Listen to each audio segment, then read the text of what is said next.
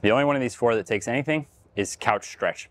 I think that mobility is so important, it needs more dedicated, comfortable equipment, but even without equipment, I would probably put a pillow on the floor. Then get into it sideways, because you've got that pillow on the floor, the wall is hard. This is soft, a wall is gonna be hard.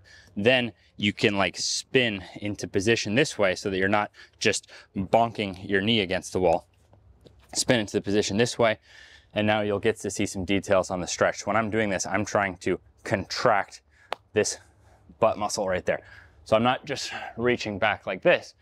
If sitting is what people probably do too much, I'm trying to do the opposite of that when I do this stretch. So I'm contracting right there. That's really going to increase the stretch here on these hip flexors that attach into the lower spine. And then as I come back, I now have intention to push into the wall. So I'm like, in my mind, I'm pushing right there. I'm using my strength. So I'm holding that position. So I'm feeling the stretch and my strength at the same time. So even though this is just a static position here, I still think of this as a stretch strength exercise. Now the context, I just filmed my go-to hotel workout. These four don't take like gym equipment. I just filmed my go-to hotel workout. I showed details on how to start an ATG split squat.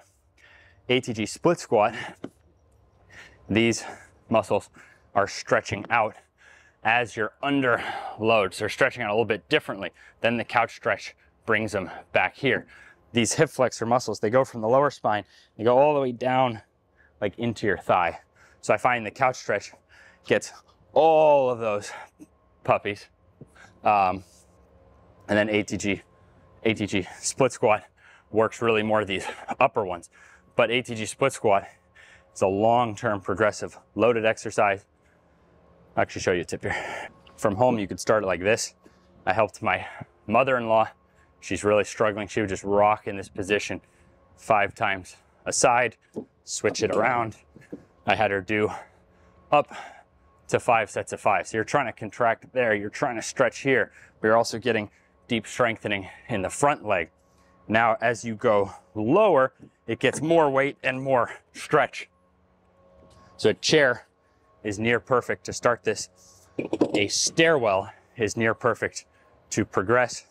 I make these adjustable platforms so you can have assistance. You can measure your exact progress. I think these should be in every gym. I think it's honestly terrible for people that you have tens, if not hundreds of thousands of dollars of expensive gym equipment in gyms, and then often just a paper thin yoga mat for your mobility. But the point is, to me, that's like a strength exercise. So I think of something like the couch stretch as a finishing touch on that more true, while I still think of this as stretch strength, look, ultimately I think of the couch stretch as a finishing touch on ATG split squat.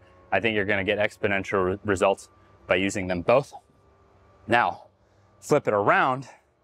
For example, these four are great if you've been traveling. Sitting here, split squat and couch stretch are like almost like the opposite of sitting, but sitting itself is also, it's kind of passive through here. So you get into this sort of like crouched position, palms on the floor, and then you straighten a leg. Now it's probably, for most people, it's not gonna look like this at first. This is the goal. So the goal is that you can have your palms flat on the floor, fully straighten the legs. But all you have to do is elevate on something. It's the exact same exercise. Bend both legs, straighten one. Bend both, start here. Bend both legs, straighten one. Bend both legs, straighten one. So we've got one standard couch stretch. I don't happen to have a wall here, but I've done this for the last 5 to 10 years using a wall. And the point is that as a test with that glute contracted, intention into the wall, no pain, you'd want to be able to touch the shoulders to the wall. So even when I'm here, I can just feel like, all right, boom. I want to maintain that really easily. There's a standard. Here's the standard. Then getting into positions like this, it would be really natural. Like as kids, we're always sitting in these type of positions. Well, I recommend just getting into it and now getting some motion and strength. So I'm trying to think with the muscles here as if I'm pushing into the ground. So you'd have both legs, limited range would be like a starting position. then, or both arms. Then you go to one hand and get deeper. So I just want to keep those things like mobile, strong. It's that simple. Switch sides. I say a minute on the couch stretch. 20 reps each side. You might even be huffing and puff a little bit. 20 reps each side on this elephant walk, which I think is underrated, giving the back some time under tension just to stretch out that way. The context in the last video is I showed using weights, not letting the back running. So keeping the lower back muscle strong, knees are slightly unlocked. Boom, full stretch, RDL. Then, to me, this is a finishing touch on that. So I think of couch stretch, finishing touch on ATG split squat. I think of elephant walk, finishing touch on full stretch Romanian deadlift. Those would be really nice to counteract sitting. But sitting is also here, and sitting in real life, like little kids, they're just sitting in all these hip positions. So boom, we got 20 reps per side. Simple standard of chest to knee. Very simple standard, because I don't think on this one, I don't think we have to do, like you could make other standards. When you've coached a lot of people, you start to see common denominators of things where people tweak something in trying to push toward something. So when it comes to stuff, like when it comes to lateral stuff like this, I like to just keep this pinned down and have a really simple, safe standard. I found that's enough to do really well through this outside area rather than like yanking passively on something as a test. Last, okay, now we're gonna get into the inner thighs, the groin. Hands would be the easiest, so like right here, for example. But like we wanna be doing it where you are handling your own strength. And then, okay, hands would be a measure. Then like elbows would be a benchmark. Can you go elbows? Pull yourself back up. And then what I'm trying to maintain is head to floor, 20 reps there. It rained last night. Don't, make sure you have a safe surface. But there you go. 4 things that I can just do like that. I can pop into, I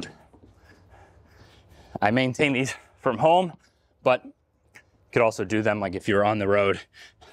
So at most, these you need nothing, like literally nothing, just your own body weight.